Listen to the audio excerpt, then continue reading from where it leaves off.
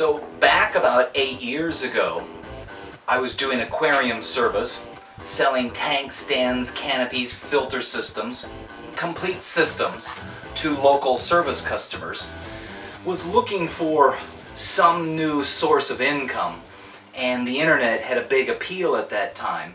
My idea was, could I build a website that offered a tank, its options, the stands that match that tank, as well as the canopy and the filter system, be able to package it or palletize it in a manner that it could be shipped, and in turn you would have the ability to get packaging costs, product costs, and shipping costs all within one click on the internet, which is something most of the websites did not offer.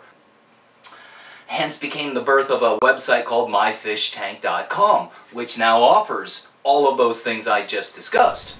So here's how it works. You would go in and select the shape of the aquarium. You would scroll down to the size of the tank you're looking for, and it would offer to you the option of a colored back. Place it in the shopping cart. It now begins to promote to you the components that match that system. In this case, how about a stand? It offers you different finish options as well. Additionally, you can choose a canopy, or in this case, a wet-dry trickle filter with water pump assembly. And here's the great part. Once you've completed selecting all the items you're interested in, click on the Calculate Shipping button, enter your city, state, and zip code, and it will calculate the crating and shipping costs real-time to your location. And with any quality website, there's the ability to make payment via credit card on a secure server. And once the transaction's completed, I'm sent an email which allows me to view and print out the order. And after entering the order into the accounting program, we can fax it to the tank manufacturer. Once the order's complete, I'll then drive down to the manufacturer, pick up the items, and transfer them over to the crating company. The crating company will build a secure frame around the tank so that it can be shipped out truck, and this has worked quite smoothly. It's now almost 8 years later. The website is doing what it was designed to do. It's generating okay income. It's not something I would be able to live off by myself, but it's got the direction, and it's the first step in the process, because we took the same basic framework from that website and applied it towards a new project. So the trick was to figure out what that new project was going to be. I wanted it to be something that was in the aquarium realm, because that's where my knowledge base is, and yet at the same time I wasn't looking to resell the same thing everyone else is reselling. I mean, for as exciting as the fish tank website is, I'm competing against all the other guys selling fish tanks. I was looking for something new, something exciting, something no one else is doing, and basically where there's no competition. And so I kind of thought about it for a while and decided that no one was doing jellyfish. And that kind of fell into an area that was interesting to me, in the sense of being able to build something, work with your hands.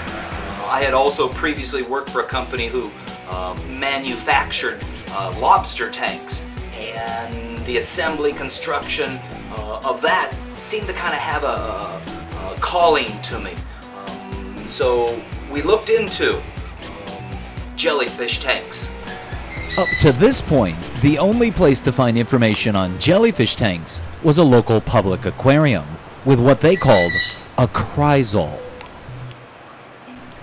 After examining the information available, it became clear that the system was a closed loop where its water blew across its return. What I was looking for was something less expensive, something more hobbyist friendly, and certainly something that was completely different than what the public aquariums were using. So I set about designing my own and creating my first prototype, which utilized a spray bar to try to blow the jellies away from its exit point.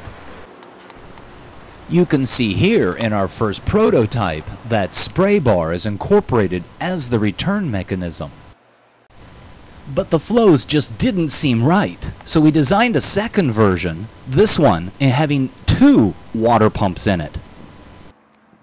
You can see here that the spray bar is now turned into a return chamber. The second water pump only complicated things. So in the third version, I redesigned the chamber. You can see now how the water exits over the top of the return compartment, which takes away the awkwardness. So we did one more version, a fourth version. This time the intent was to simplify or see what we could do to bring the cost down. And in this particular case, it was the faceted or dodecagon interior.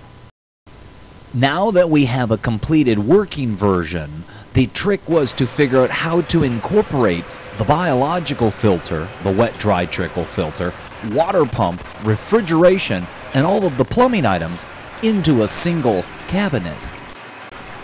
This involved the cabinet maker, and with his assistance, we were able to create a cabinet that is both functional, inexpensive, and yet very attractive.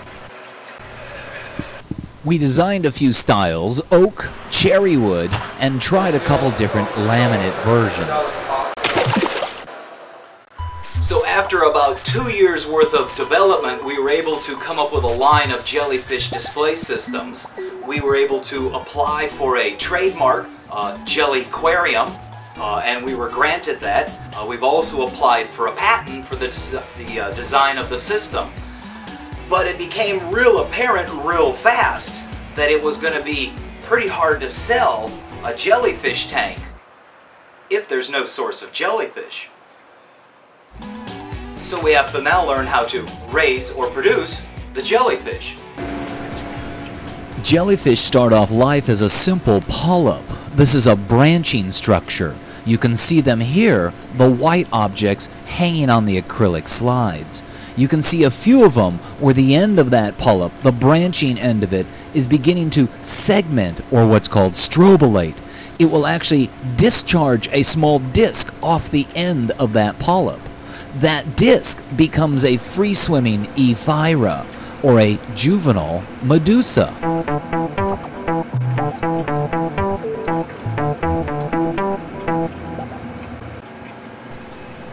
These free-swimming ephyra are easily collected using a turkey baster. I'll draw them up out of the polyp tank and move them down to what is now called an ephyra tank. This tank is designed specifically to keep the ephyra in constant suspension. These ephyra will spend the next 60 to 120 days being fed a diet of freshly hatched baby brine shrimp. During this time, they'll grow to a saleable size of 2 to 3 inches. So I'm very pleased to say that what started out as the simple intent to design a tank specific for jellyfish has blossomed into a full line of jellyfish display systems, as well as tanks and products for producing more jellyfish, and the ability to purchase that via a website that we tested thoroughly with our previous aquarium project.